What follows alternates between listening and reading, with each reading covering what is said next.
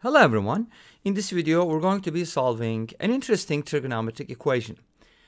Now this problem is pretty common. You could probably search and find some solutions online, and if you don't like the variables alpha and beta, you can replace them with x and y and so on and so forth. So I find this equation interesting because we're using some good identities to solve this problem. So that's kind of like a good review of trigonometry in my opinion.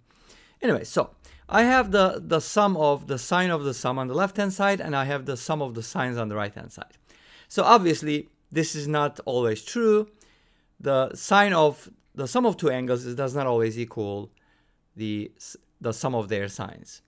But this is a special situation, and we're going to be looking for alpha and beta that satisfy this. Now we can solve this equation in the general sense and then look for specific. I'm going to look for specific solutions between 0 and 2 pi, but I'm also going to be writing the general solution so you can see what that looks like. Okay, great, let's get started. So on the left hand side, I'm going to be using the double angle formula for sine of 2x. So here's what the formula looks like. Sine of 2x can be written as 2 sine x cosine x. So that's what I'm going to use. And on the right hand side, I'm going to use what's called sum to product formula. And this is how they work. If you have sine x plus sine y, we can write it as 2 sine x plus y over 2 multiplied by cosine of x minus y over 2.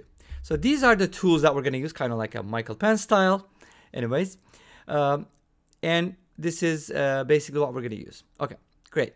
So now, on the left hand side, let's go ahead and write. So the question is, alpha plus beta is 2 times which angle? And the answer is half of alpha plus beta. So we can write sine alpha plus beta as, from here, we can write it as 2 sine alpha plus beta divided by 2 multiplied by cosine of the same angle. These two angles obviously have to be the same, but on the right hand side, things are a little different. We're going to write it a little differently. So we have the sum of alpha and beta divided by 2. So kind of like the average. Alpha, oops, I wrote the beta first. Okay, great. That's not the right one. Alpha plus beta over 2. And the cosine is just going to be the half of their difference. Okay. Now, one of the biggest mistakes you can do is cross out the sine alpha plus beta over 2. Don't do that. Put everything on the same side and factor. So you can take out sine alpha plus beta over 2, and then inside you're going to have the difference of 2 cosines. Obviously there's a formula for that, but I'm not going to use it. So here's what I have. The product is 0, therefore each factor can be set equal to 0. So let's go ahead and look at the first one. If sine alpha plus beta over 2 is equal to 0, this implies that alpha plus beta over 2 can be written as n pi, where n is an integer. Okay, for our purposes, n, k, whatever we use, those variables are all going to be integers. Obviously, I want to find particular solutions here, but this is the general solution. From here, you can safely say that alpha plus beta is 2n pi. In other words, alpha plus beta has to be multiples of 2 pi, integer multiples of 2 pi. But if n is equal to 0, then we get alpha plus beta equals 0, which means beta is basically the opposite of alpha, or you can write it as negative alpha. If n is equal to 1, that's the solution I'm looking for, then alpha plus beta is equal to 2 pi. And since our solutions need to be less than 2 pi, I want to write it this way. Alpha is going to be, so I can do the following. Maybe isolate the beta and write it as 2 pi minus alpha, and alpha is just going to be alpha. So our solutions are going to be like this: alpha, comma, 2 pi minus alpha. That's going to be the first set of solutions that I'm getting from here. Okay, so as long as alpha is between 0 and 2 pi, of course beta is going to be the same way. We're looking for two angles. So let's say 10 degrees and 350 degrees, or pi over 4 radians and 7 pi over 4 radians. They're also going to satisfy this equation. Obviously, from symmetry, alpha and beta can be switched around. So that's my first branch. And the second branch basically involves using the second factor. So if I set that difference equal to 0. This implies that the cosines are equal.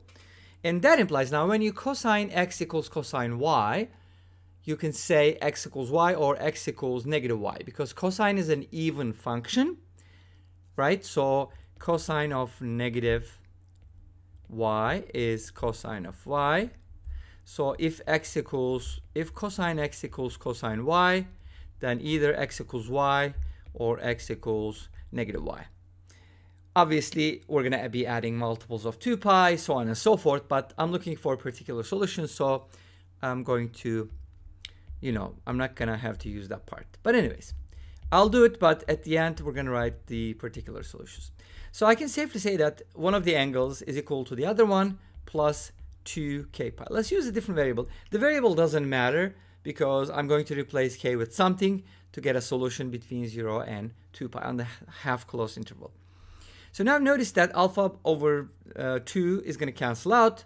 Half of beta will be added, and then that's going to give us beta directly, and beta is going to be 2k pi. Notice that my solutions have to be less than 2 pi, so I can't use k equals 1. The largest k value I can use is 0. So if k is equal to 0, from here, beta becomes 0.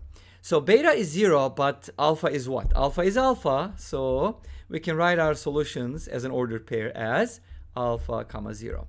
And obviously, since this is symmetrical, alpha and beta are completely, switchable, or you can just switch them around, whatever. We can do that. But let's just go ahead and follow. So this was my kind of first branch of the second branch, and this is the second of the second. So if cosine alpha plus beta, I don't need to write it. So I can also say that, okay, alpha plus beta over 2 is equal to the opposite of alpha minus beta over 2, which is beta minus alpha over 2 plus 2k pi. But notice that from here, beta over 2 is going to cancel out. We're going to get alpha equals 2k pi. And if k is equal to 0, alpha will be 0 and beta will be beta. And that is going to give me the ordered pair 0. Oopsies, I wasn't supposed to write 0 for both. Okay, so if you replace k with 0, alpha is going to be 0 and beta is just going to stay as beta. So my solution as an ordered pair is going to be written as 0 comma beta. So alpha can be 0. Well, alpha has to be 0. Beta can be anything. So for example, if alpha is 0 radians, then beta can be pi over 11 radians. Any angle will work, and I'll show you why at the end. Okay, great. So notice that these two solutions are symmetrical because alpha and beta can be switched around. And this solution, the first one that we found, is basically, again, you can switch them around as well, but this covers both cases. So our solutions are basically alpha and 2 pi minus alpha. Then another solution will be alpha comma 0 or 0 comma beta. These are basically all the solutions that you can get. Now let's go ahead and discuss quickly why all of this works, because, well, acting up again. All right, sine alpha plus beta is equal to sine alpha plus sine beta. Now notice what happens if alpha and beta are opposite angles. Since sine is an odd function, sine of negative beta is going to be negative sine of beta.